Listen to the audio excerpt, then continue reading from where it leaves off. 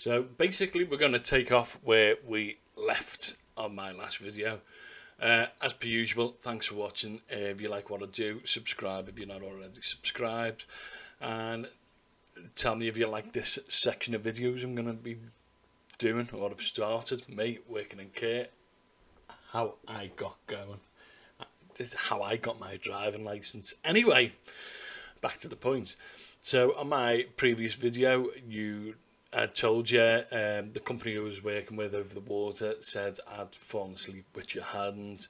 So Hamilton Man asked me to do a statement, which I did do, and they suspended me. I got home and I'm like, I'm done. That's it. I was enjoying the job, to be honest with you, and it was good money. While I was working there, I'd started taking my driving lessons as well. This is something I really wanted to do for working with the company, because I knew they had homes all over the UK and I wanted to be a part of that. Loved, travelling to all these places, and now as well I was getting buses and trains to these places, and the majority of the time it was hard days or waking nights. So I was working in the night on a waking night, so I wanted me driving license to be able to get from A to B really easy, save me money as well. Public transport very expensive compared to driving. But I went home after they suspended me, and I was thinking, shit, I'm done here. I'm done. That is my care working short. I'm done already. What am I going to do? I hadn't been working for years, and then I'd started getting this income, and it was like, wow, I can start to do stuff. I was using it to pay for my driving lessons. I'd already booked me. I'd done my theory test by then. Yeah, I'd done my theory test. That was sound, and I just needed to do my driving lesson. I had it booked for like another, I'd say, month in advance. Later that evening, it was around 8 o'clock. I got a phone call from Hamilton Man, and they said, "Can you get to Southport now?" I said, "No." I said, "No, I can't. You've suspended me." And they're like, "Don't worry about that. Don't worry about it. It's done. It's just it." So this was like the quickest investigation ever. It only took them less than 9 hours. Didn't even get a result off them. I know they hadn't even started the investigation. The thing was, they couldn't get anyone to cover this care home. So I'm like, yeah, okay, that's fine. So quickly sorted myself out, done my bag of tricks. Everywhere I went, I took sandwiches, I took drinks, I took my Xbox. That was the key staple of my equipment, my Xbox. So got in the taxi, went to this place in Southport. I don't know if you know Southport. It's one of the most boringest places in the world. This is Southport. This is how boring Southport is. We'll click on the map. What can we see straight away? Yeah, it's just so boring. It's unreal. And do you know what there isn't? Look at that, a British lawnmower museum. That's how you know how bad Southport is. Anyway, so went to this place, introduced myself, and by the time I got there, majority of the people that was living there were already in bed. There was only a few, and I said, "What do you want me to do?" They went, "Just go in the lounge, sit there, watch television, talk to the residents, introduce yourself." So I did. The people that I was looking after in this place were, a majority of them were autistic and similar disabilities, but more severe than what I've got myself. So yeah, nice conversation with them. Not a very educated conversation, but how are you? What you're watching? What's going on? Let me know. But I was doing a waking night there. Eventually, they all went to bed. I was doing a waking night with another lady that worked in this home full time. She didn't work for the agency. She was working straight for them. Anyway, about midnight, she walks off. I think nothing of it. There was 2 TVs, one in the front, one in the back room, even though they were both connected. So I had my Xbox set up on one of these TVs. She comes in with 2 quilts and pillows and she throws one on the couch I was sitting on. She went, "There's a blanket for when you go to sleep." I said, "Oh no, this is awake at night." I thought to myself, I said, "These are trying to kid me here. These are trying to kid me. These want me to go to sleep. These are setting me up to fail." They've had a call off Hamilton Man saying, "We think he's done this, but he, he's telling us he's not. Get him to prove us, right. Get him to fall asleep." So that night, I was convinced I was going to stay up. Now, bear in mind, I don't have sleep through the day. And I was like, I'm going to force myself to stay awake. So fair enough. About half an hour after she got these blankets, all he heard was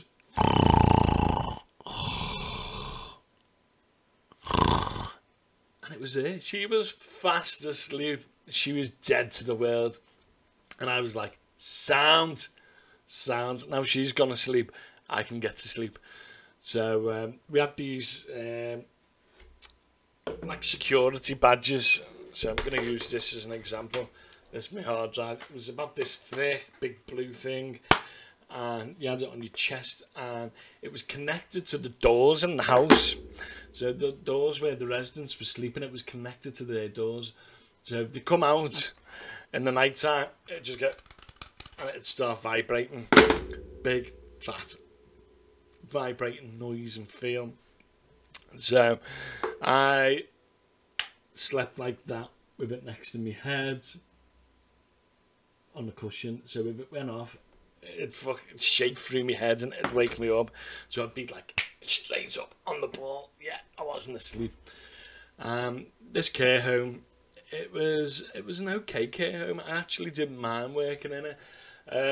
I preferred the waking nights compared to the days. Now, there was two people that lived there in particular. There were two fellas. They were basically who I was looking at. Not at the same time, on individual occasions. So one day I'd be with one, the next day I'd be with the other. I didn't mind. I got to know them. I didn't like them. I'll be 100% honest. I didn't like these lads. Nothing to do with them and the disabilities what they had. They were just creepy. They were really, really creepy. And one of them, there was this fat one. How can I say it without getting this video demonetized? It was very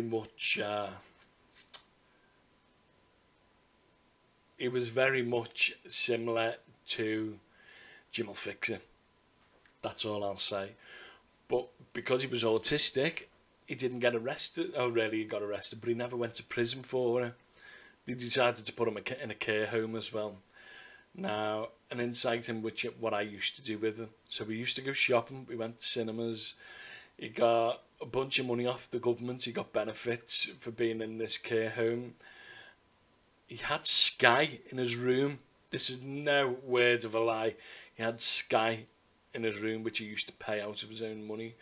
To my knowledge, what I got told, he had Sky in his room, not with your basic channels, but with your more adult content, if you catch me drift. So this fella,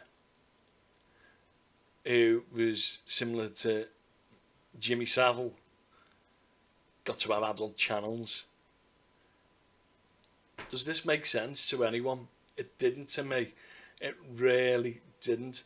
But these were the sort of people we were looking after.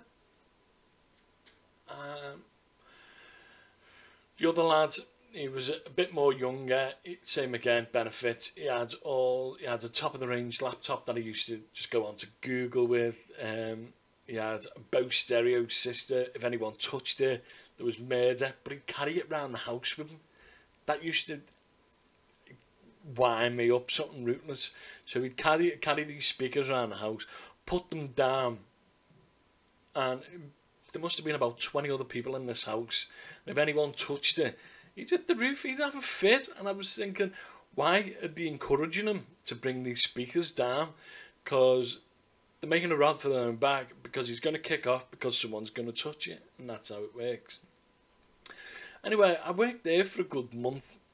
Yeah, in between I did do a couple of other shifts in other places, but in this particular place I was there for a good month and a half. About 3 weeks into my stint here. No, it was longer than that. I worked there longer than a month. It must have been closer to 2 months. So a good month into my stint here, I had my driving test and went past my driving test. I'm a driver. That was on a Friday. I can remember the exact day it happened. So I passed my test. I had £400 in my pocket after all my bills, what I had left in my weekly wage, £400. And I was like, yes, I'm going to buy a car. And I bought an Astra, a red Astra that was an R-Reg, if I can remember rightly. It was owned by an old gentleman beforehand, and the insurance was more than the car. My insurance was like £2,500 a year, but I was made up. I had this car, it didn't have cruise control, it was petrol. I look back at it and I'm thinking, oh my word, how did I cope with that? The day I got it, I'm straight driving to work, because I can remember it was the day, bear in mind, it was the day I passed my test, driving up Ormskirk Road. On Ormskirk Road there's like a little island verge in the middle separating both sides of the road, and then all of a sudden a car just comes right in front of me from the other sides of the road, misses me by, I'd say, 6 inches, and crashes into the field across from me. And my bum was like that. Bear in mind, I'd just passed my test and I'm like, what the friggin' hell have I got myself into here? Anyway, enough of the driving now, that's not important. So, drive to work, fantastic, made up with myself. I probably spend about another 3-4 weeks here. I'm doing more day shifts now in this place, more day shifts, looking after more kinds of people, taking them to, you know, a majority of my time was taking them to the corner shop for bags of sweets. But it didn't bother me. Kitchen time, we used to do the dishes as well. The care staff used to do the dishes in here. And one day there was this this black gentleman who was in there, severely autistic.